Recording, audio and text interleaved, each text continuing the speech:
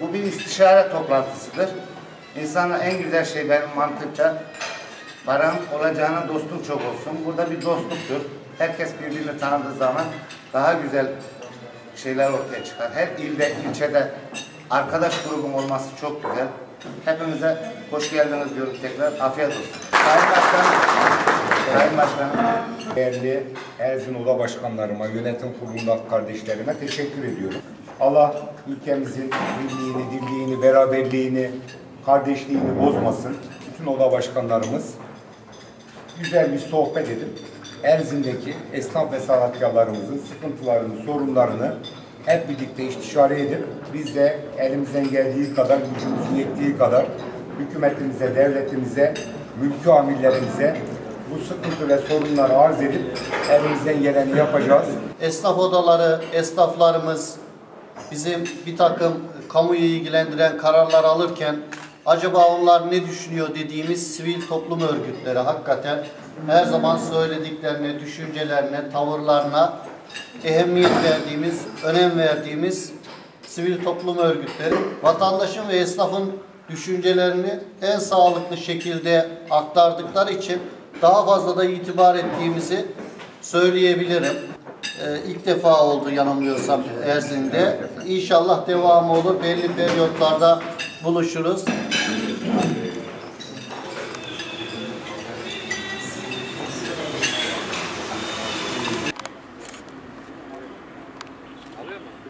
Erzin küçük sanayisi olarak konumumuzu bu şekilde görüyorsunuz. Yani hiçbir verim yok. Esnaf arkadaşlarımız evine nafakasını götüremiyor.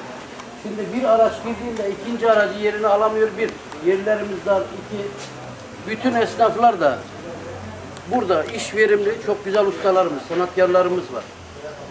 Ne yapıyor? Senin bir araban var, yere bir bakıyor ki ya burada iş mi yapılır? Götürüyor Osmaniye, İskenderun, Hatay, Adana gibi yerlerde aracını yaptırıyor. Sanayimizin elverişli olmadığını,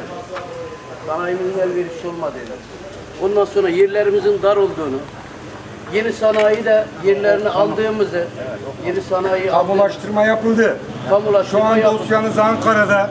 Sayın Başkanım bana bilgi aktardı. Onlar da bitti başkanım. Dosyanız Ankara'dan geldi mi buraya? Geldi. Yerleri aldık. Tapuları aldık. Altyapıya.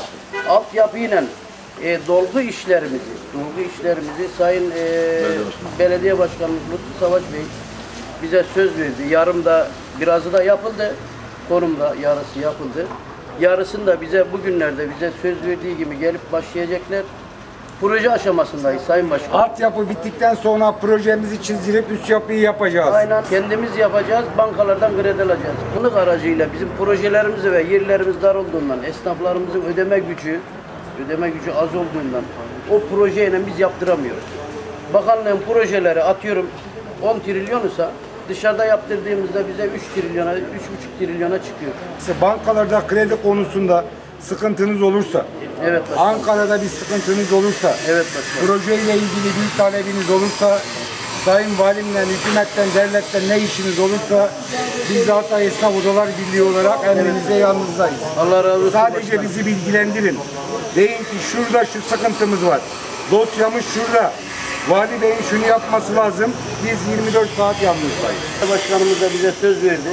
Altyapımızı yaparız dedi. Lütfü Savaş Bey, Sayın Başkanımız, doktorumuz. Bundan kendinden rica ediyoruz. Hızlandırsın bu işi. Tabii, hızlandırılmasını. Savaş Bey'den başkanımızla görüşebiliriz. Burası bizim değil, hayır abi. Burası belediyenin, hazinenin. En kötü şekilde hiç verim yok. Yanlış üretiyor. Şuna bakma Sevet abi. Yani bir adam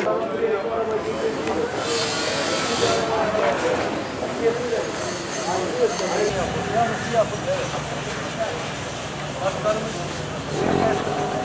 doğru büyümüş, evvelici, elinde parası yok, kazancı yok. Örnek veriyorum. Yani nafaka götüreceğiz. Üstüne gebecek neredeyse başlayacak.